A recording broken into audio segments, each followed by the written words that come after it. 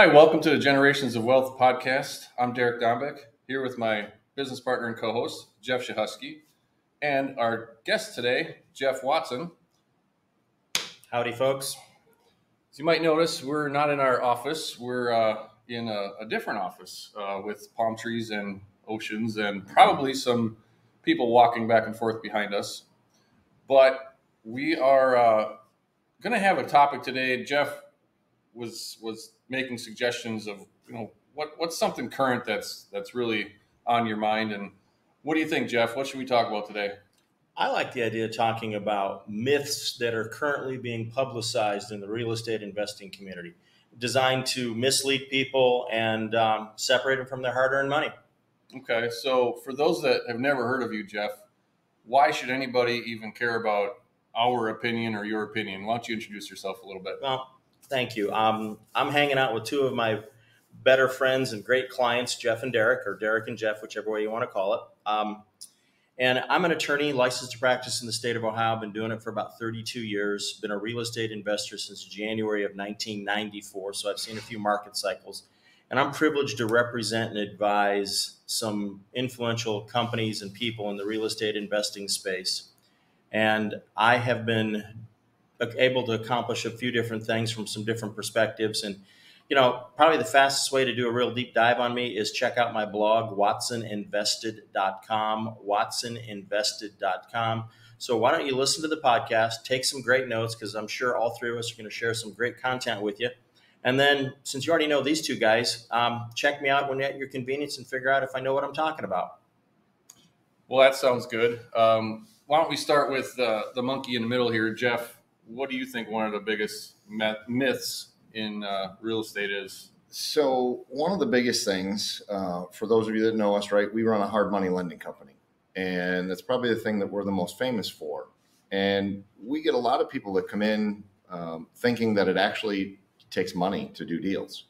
And while that's true, it does take money. It doesn't have to be yours. And so many people think they got to have $1 million in their checkbook before they can get started in this thing. So my first question is Jeff, what are some other strategies that people can use that are legal when done properly, using proper, competent professionals that they can get going and get started doing this stuff? So I'm going to ask if your question is ways of people being able to legally and properly buy real estate as an investment without using a bunch of their own money. Yes. Okay. That will absolutely cover the gamut. Okay. So there's obviously several ways, and there's two ways I'm going to talk about very briefly, just touch on them, that don't involve the hard money lending that these two distinguished gentlemen do. One of them is buying properties subject to the existing mortgage. And there is a way to legally and properly do subject to transactions. And if I had to talk about it, I could talk about it for the next 10 hours because of all the different nuances, insurance, taxes, structuring, trusts, all these things, powers of it, all that stuff in there. So there's a way to do it.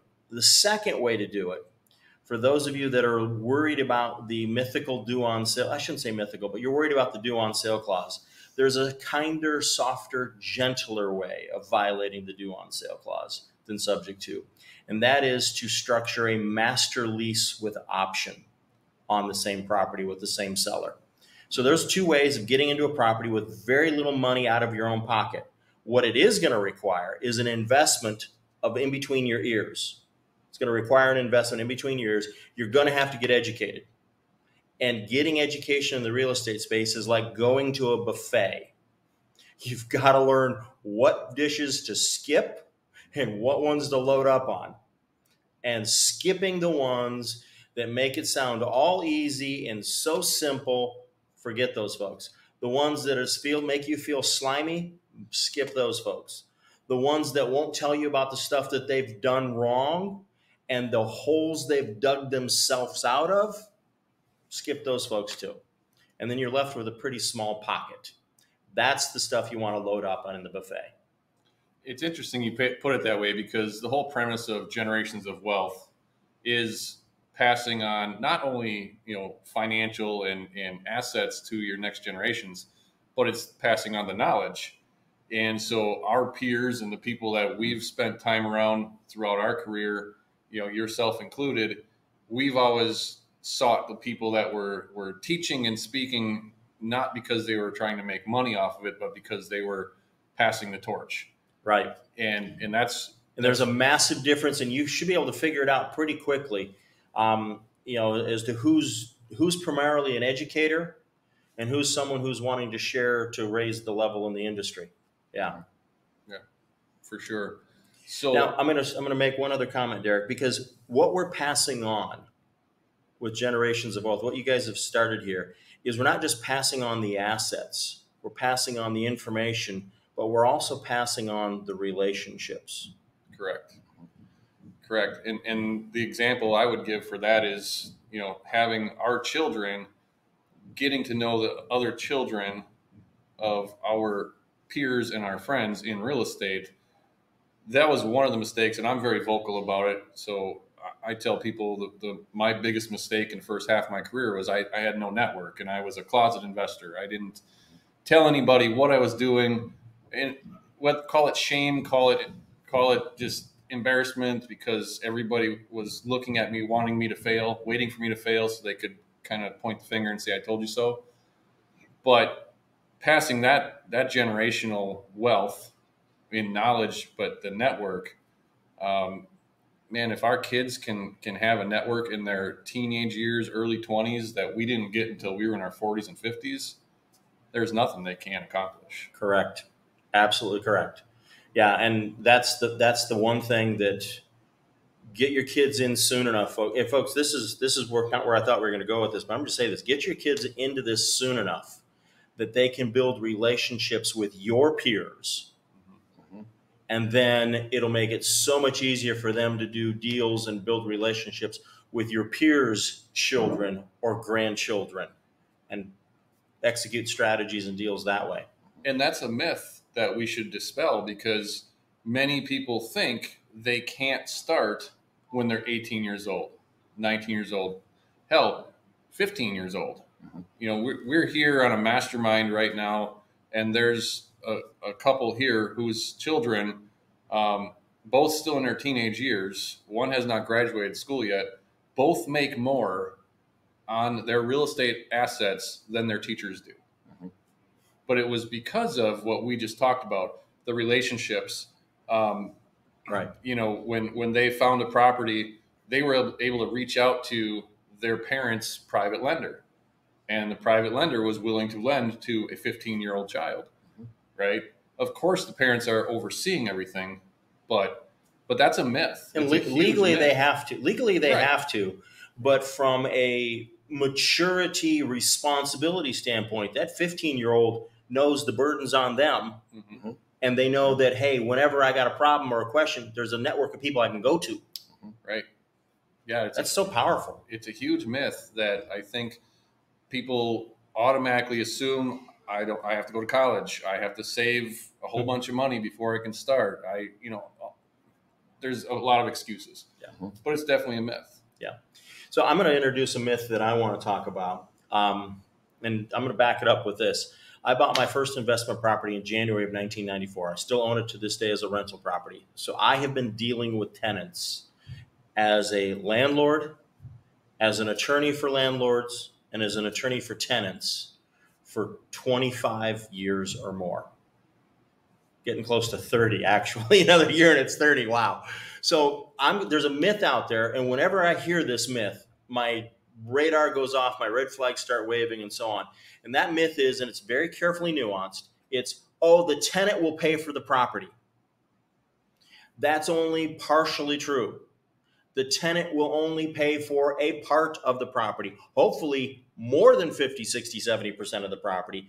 But if you're going to be a landlord, you've got to be able to find some other cash solution for when the tenant doesn't pay, when a pandemic hits, when divorce hits, when cancer hits, when job changes hit, when economy changes, when taxes go up, when an insurance claim occurs, when a fire occurs. Hey, I've been through all those things. When life happens. When life happens, because we know it's going to happen. Now, yes, you can minimize that by good, careful tenant selection and screening. And we've got some friends like Chris with Automated Landlord that are really good at that stuff. But even those tenants don't pay for 100% of the rental property. So don't fall for that myth of, oh, I'll buy something and I'm completely no longer responsible because I'll get tenants to do it all for me. No, that won't happen. You're still going to be on the hook, but the tenants are going to help you carry a lot of that burden. Well, and the one that bothers me a lot is when people buy something subject to. Yep. And yes, the barrier to entry is lower. You may be able to get into that with very little out of your pocket, if maybe nothing out of your pocket. If you've got negotiating skills like you can do it with nothing out of your pocket. Yep. But, well, thank you for that. But the reality is you damn well better have reserves. You better have a way to pay that note off if it gets called due.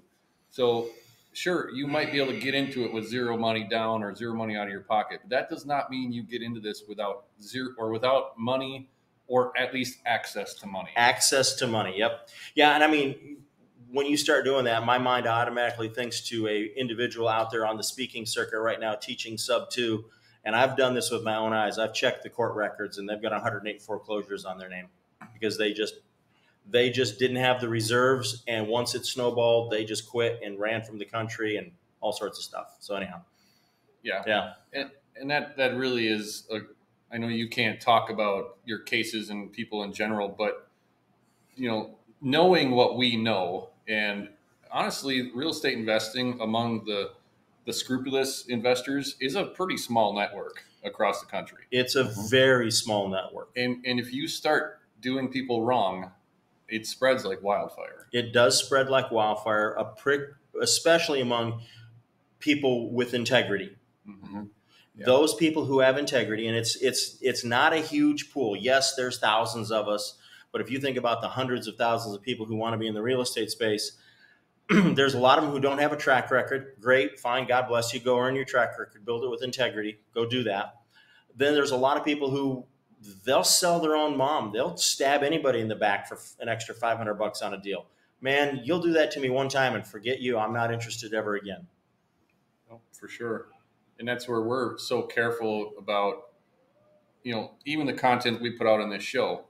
We never want to have anybody on our show or that we interview that we don't have at least a good working relationship with or an intimate relationship with, that we know there's no ulterior motives or, fake news coming across, right?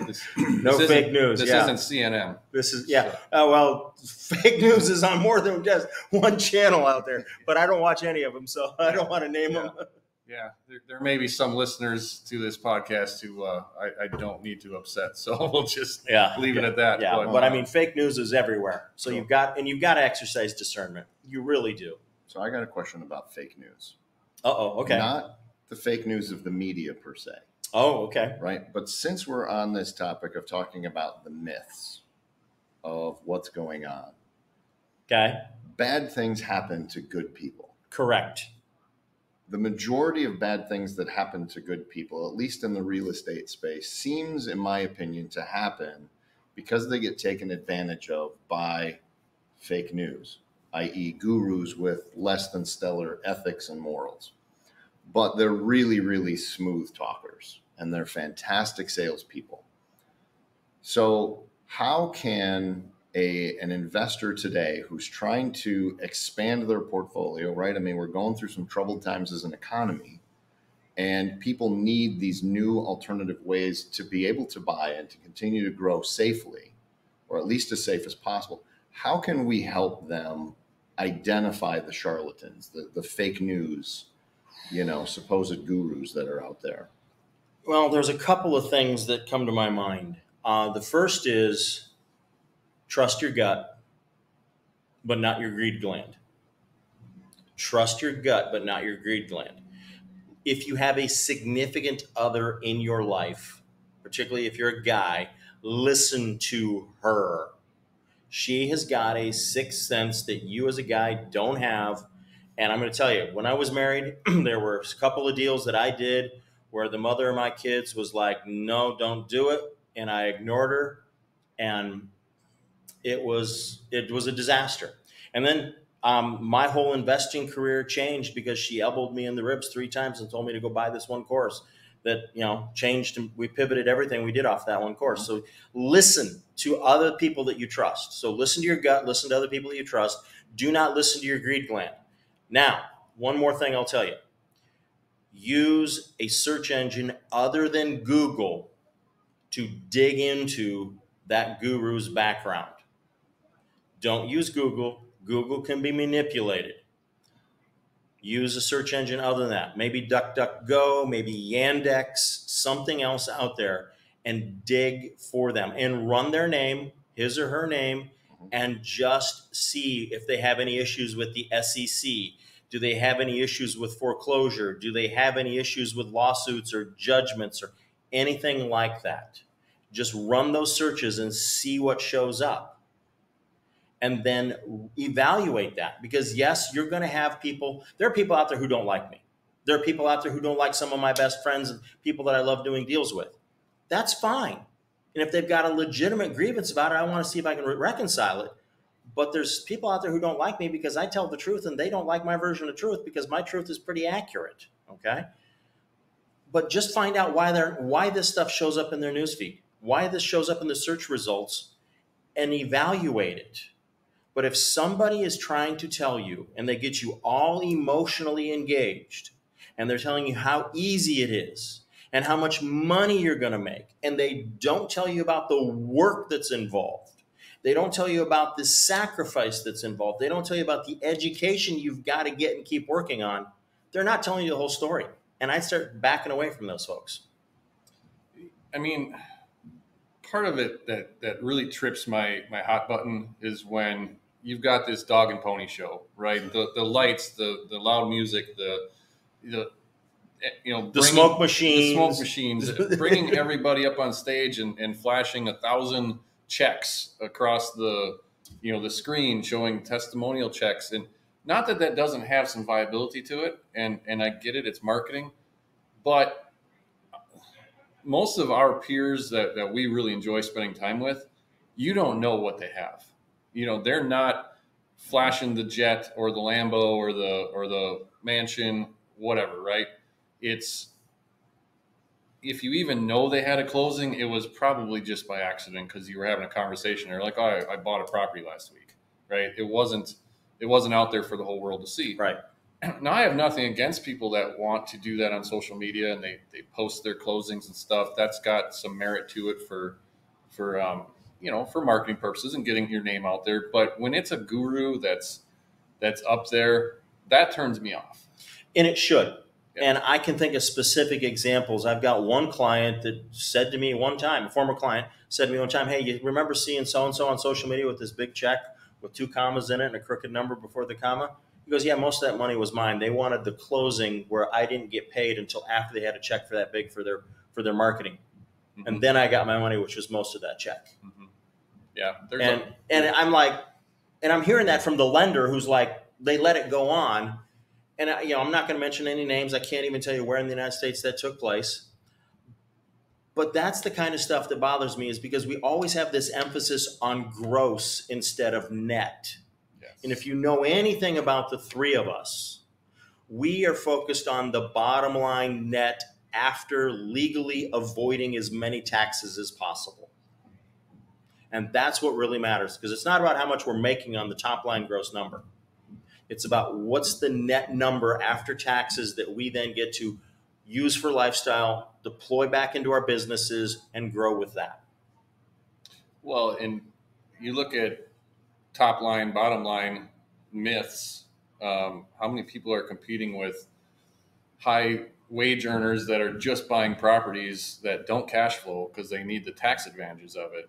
I mean, that in and of itself, to me, is kind of a myth. I don't know what you guys feel about that, but I would never buy a property, whether I was trying to shelter a whole bunch of income or not. I don't have it in me to go buy a property that negative cash flows, period. I will pet a baby alligator. Just a baby alligator. For a short period of time, waiting for some more appreciation, waiting for me to be able to get the rents up there a little bit. I'll pet a baby alligator for a year or two because I know I've got enough coming in from elsewhere that on that one house or those couple, I can pet that little baby alligator. When I say an alligator, folk, that's slang in our industry for a deal or a house or property that's taking and consuming more than it's generating. I'll pet that baby alligator for a year or two, but then I want to get rid of it and I want it to be cash flowing. So you actually had a sort of a key statement in there.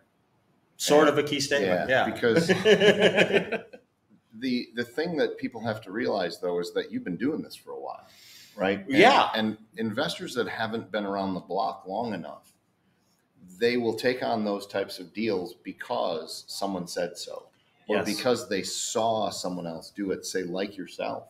Or they read in a book that somebody whose wife had a property with $10 a month positive cash flow and they thought was a fantastic deal. Yeah, and, you know, experience matters, time matters, and especially when you're early on, that's where a lot of these myths come in, because that's how good people get burned, is you're comparing, right? Oh, comparison is such a thief. Yeah, you don't even realize that you actually just picked up a pet alligator.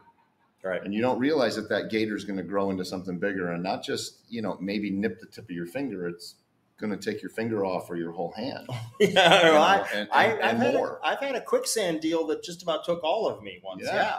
Exactly. So that was actually a pretty key thing you said about how that was playing out. But it's the experience that you've got, and it's the fact you've got other cash flow coming in from other performing properties that you've managed and built, so you know what it needs to look like, so you know where you're going. Correct. Well, and the other beauty of it is once you have experience and you have a network, when somebody else's pet alligator gets away from them and grows, we come in and we turn that alligator into a new pair of boots or purse. Yep. But that comes with experience. But there's got to be some pain realized to let that pet alligator become a pair of boots. Yep. Yes. Yeah. Yes. Yeah. Sure. So I think the other side of this and the direction I want to take this to is a myth that two things. Number one, you're told build a team, right? Like everybody that's selling any guru stuff out there is saying, if you're a beginner, build a team. I don't disagree with that, but the myth that you have to build this big team, build this big buyers list, all these different things before you can actually be successful, versus my belief of build a network of people like we have now that you can truly trust. You know, like the example I would use is I had a team early on when I started in the early 2000s that I built. And when the markets crashed, my team was gone. I mean, because they either got fired, they went broke, they got arrested. That happened. You know, things fell apart. That might have been a team, but it wasn't a network. Right. So, you know, we're here in Mexico right now at a mastermind. Like, this is building a network. Talk about the difference to you guys. I'll let you go first on that one, Jeff. Boy, you know, it's kind of one of those things that a friend of mine, Jim Ingersoll, is famous for a statement of your net worth is your network. And that is such a true statement, because when you start having an issue with anything, it doesn't matter if it's a deal you're trying to buy, it doesn't matter if it's already under contract, it doesn't matter if you already own it. The network are the people that you can turn to that will give you good, solid, honest guidance and advice on how to move forward and how to get through something. More often than not, team members are there for a commission check. They're there for some sort of a profit, and the money is the only thing that keeps them there.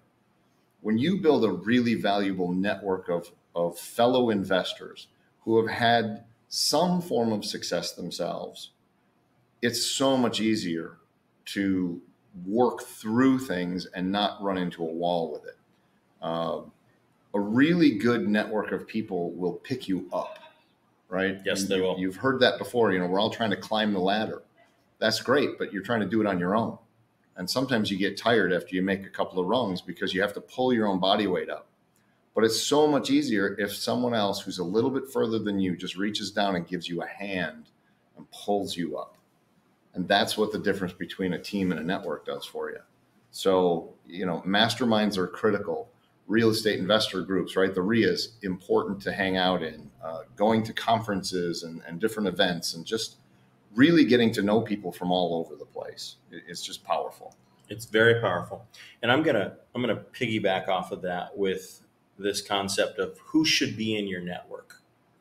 And maybe if your network only, I'm going to say this, if your network only includes members of the buy and breathe generation and real estate investors, you don't have the right network. When I say buy and breathe, if your network is only composed of individuals who've been buying real estate since 2012 till now, the last 12, 13 years, last 11 years, whatever, my math's sometimes a little fuzzy here in Mexico, they don't have the experience of going through downturns and digging out of it. They don't have the experience of seeing how other people can restructure a deal and dig out of it. I've only been through 3 downturns, and the people I'm looking to the most right now are people who've been through 4, 5, and 6 downturns, because I want to make sure that I'm not making any mistakes that they're avoiding, and I want to learn from that. So if you get your network, yes, absolutely agree with it. But make sure your network includes people with a lot more experience than you, so that you're not within a confirmation bias echo chamber. And the other part I want to make pretty clear on network is the way Circle of Trust is set up. Our mastermind is we bring people from all over the country. Like, we don't have people from our hometown in our groups with each other. So there is this atmosphere of being 100% open, honest, vulnerable. Nobody's in competition with each other, versus if you join a mastermind or a coaching program or something that is geared more towards just increasing your bottom line or your net worth or how many deals you do, or there's a vulgar term that I use that I won't use right now, but it's a contest. It's a measuring contest of assets. And those can lead you down a very wrong path, unless that's what you're looking for. The problem is those groups, and I'm not going to name any of them either, and I've spoken to bunches of members of them. They're not measuring the right thing. Right. They're measuring the number of transactions. They're not measuring what is the net change on your bottom line. And I've got a dear client that lives down in southern part of Florida, fantastic business operator, built a successful business, hit the Inc. 500 with it 2 years in a row, sold it off. Now he's teaching and coaching in a different area. And he's like, if you're not measuring your net worth every 60 or 90 days, you're messing up. Yeah. And it's not looking at the number of deals you're doing. It's looking at how much is hitting the bank account. How much are you paying down debt? How much is going into your 401k? How much is going into your IRA? How much is going into savings? How much is doing this? And the other focus that we have here is how much is it changing your personal life or affecting your personal life, good or bad? Yeah. Yes. Oh, yes. How many people are out there being told you should have 100 doors or 1,000 doors or 10,000 doors, and damn the consequences. The consequences very quickly can turn into divorce and, illnesses and early death and go on, right? Yeah. So, yeah. I mean, we all know people that have seen their marriages fall apart because of too much work in real estate and other things. I know people who've lost their health over spending way too much time chasing deals and not taking care of their health. And to me, that's one of the silliest things that I see particularly Americans do, is spend so much time, effort, and energy on building wealth just to turn around and spend that money on trying to get their health back. Yeah, absolutely. Well, we're going to wind this down. Jeff, for anybody that wants to get a hold of you, you mentioned your blog earlier. You do have a training course on subject to purchasing right now that you are doing. Talk about that briefly. Reiterate how people can get a hold of you. Sure. The course I have is called Serious Sub 2. It can be found at the website of serioussub2.com. And the reason I named it Serious was because there's just so much bad, incomplete, false information out there about subject to transactions. And I'm watching people out there just who have no depth, no knowledge, no character teaching this stuff. And I'm like, that's nonsense. Now, are there some other good people out there that teach it? Yes. Don't think I'm trying to put everybody down. I'm not. Okay. I'm just like, okay, I want to be serious. I want to teach people to do this the right way, because if you know me, if you've done your due diligence on me, you'll find out that I've got a lot of experience working in the governmental and regulatory background, making it easier for real estate investors to do what we do. So I know what CFPB, Consumer Financial Protection Bureau, thinks about land contracts. I know what State Division of Real Estate think about how to enforce their brokerage laws and definition of broker when it relates to wholesaling and how you do deals. So I know these things, and I'm also trying to pass some legislation in Washington, D.C. regarding seller financing. So I take all that knowledge that I have of hundreds of meetings on Capitol Hill and all sorts of other places, and I've built it into how I structured this course with content that I'm not afraid of someone asking me questions in front of a news camera on Capitol Hill about what I teach in that course. It's full-on honesty. It's full-on integrity. That's why we call it serious. That's why I bring in one of the best tax attorneys I know, John Heyer, to talk about these things. That's why I bring in a brilliant marketer by the name of John Cochran to talk about how to get deals the right way. All that's inside of Sirius Sub 2. You can get it at SiriusSub2.com. And if you're like, well, dude, I don't want you to sell me anything. Great. Then how about let me give you something for free? Go to my blog, WatsonInvested.com, WatsonInvested.com, and you can sign up for the free email newsletter that I write twice a week. And yes, I write it. No chat GTP, no artificial intelligence. It's me. And these two guys read it, so maybe it's worth reading it. So get that free email newsletter. It's worth exactly or more than what you paid for it. All right? Awesome. If you are interested in talking to Jeff or myself in regards to some of the things that we have going on, we host the Circle of Trust Mastermind. So anybody that thinks that might be a good fit, reach out to us. We are always willing to talk to anybody about deal structuring. We are lenders. If you have questions about borrowing, or you have questions about how you could be a lender yourself, or how you could invest with us to become a lender, reach out to us. So you got any closing thoughts, Mr. Cichocki? Well, other than the fact that you forgot to give them how to get a hold of us. I was going to do that. Oh, all right. I'm just making sure.